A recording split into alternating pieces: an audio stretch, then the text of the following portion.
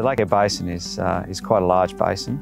It covers approximately a sixth of Australia, and it's the largest internal draining basin in Australia. Because of that, and the arid landscape, it has some quite unique flora and fauna.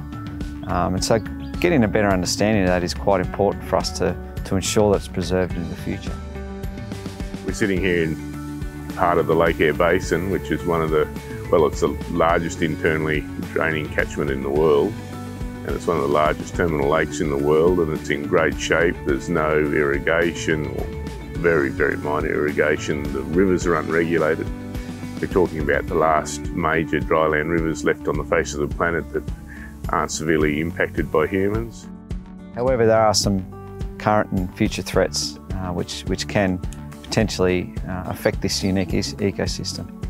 So some of those, for example, are we have some introduced Australian fish species and crayfish species that have taken over much of the area that we've been studying over the last few days, and those include the sleepy cod and also the red claw crayfish as well.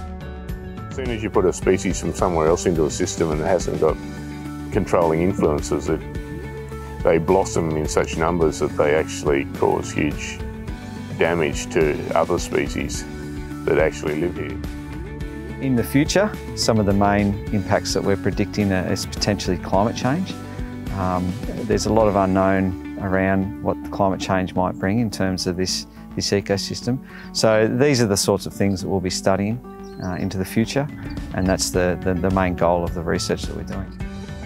We've had the Lake Eyre Basin Rivers Assessment process, which monitors and reports on the health of the system, and it's just so important that we do that, because two things: we can show how healthy the system is, but we can also notice if there's any changes and where we need to take action.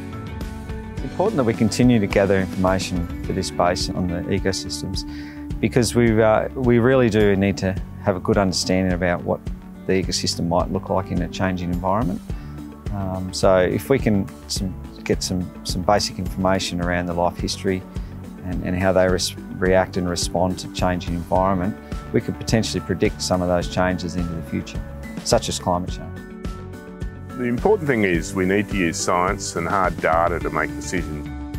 But also the river and the system is an indicator of the overall basin, the catchment health. So if the river's crooked, it's usually something happening outside running into it. So it's a good indicator of how our basin and land management is travelling. So that's why this project is really important. It's so easy to create harm that is very, very hard to fix, but it's also so easy to use hard data and the best information available and make sensible decisions for the long-term sustainability and just get it right.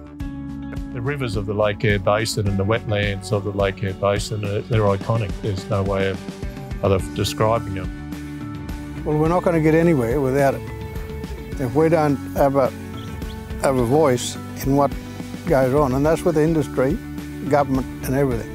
If we don't have a voice, well, we're going to be out on the outside all the time, forever. And now is the best opportunity for us to do that. Story, but it's just so critical that we get it right now, because we're in a unique position of knowing how important these rivers are and also having them in great shape, unlike nearly anywhere else in the world.